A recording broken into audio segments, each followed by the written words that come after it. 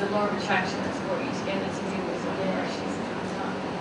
So, I agree, whatever relationship you're in, it's about owning your own emotions and dealing with the emotions.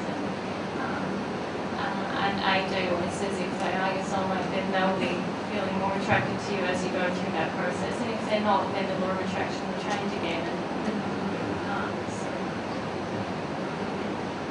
Yeah, I just wanted to say a little about that. If you're so focused on this soulmate issue,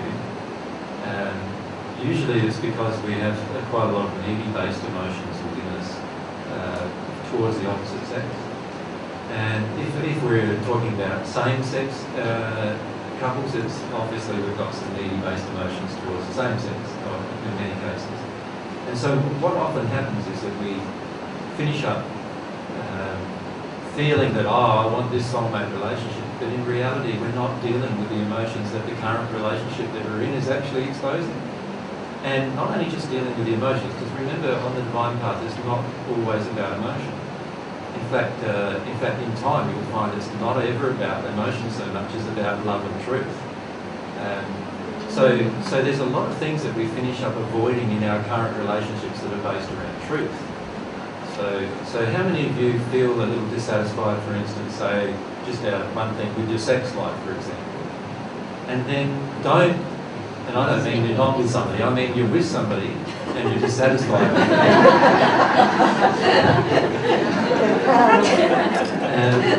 But you don't discuss that because you're afraid of offending the other person, or you're afraid that raising the issue is going to make it worse, or you're afraid that whatever you're afraid of.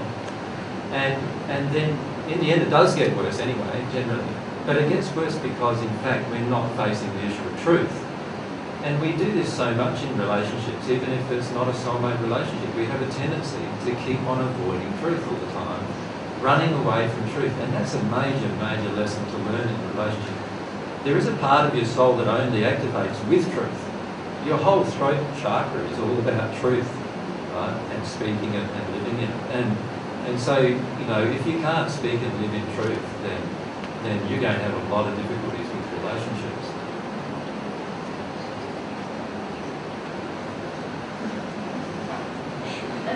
The other thing about truth is that,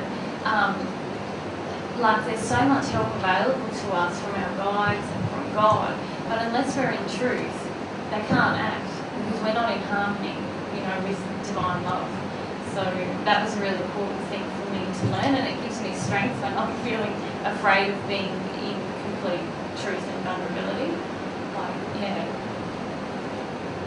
So do you understand, in your current relationship, the answer is to really focus on all of these lessons that you're learning about love and put them into practice without fear. And you might say this, I have people often say to me, oh, but if I do that, we'll be broken up in 6 months. Or we'll be broken up in 2 weeks. And I say, well, fair enough. If that's what's going to happen from you being truthful, then obviously there's a problem with this relationship.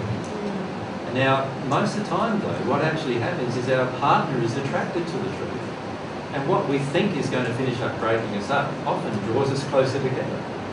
And so there's nothing, just have the courage to live these personal lessons of truth in your own life.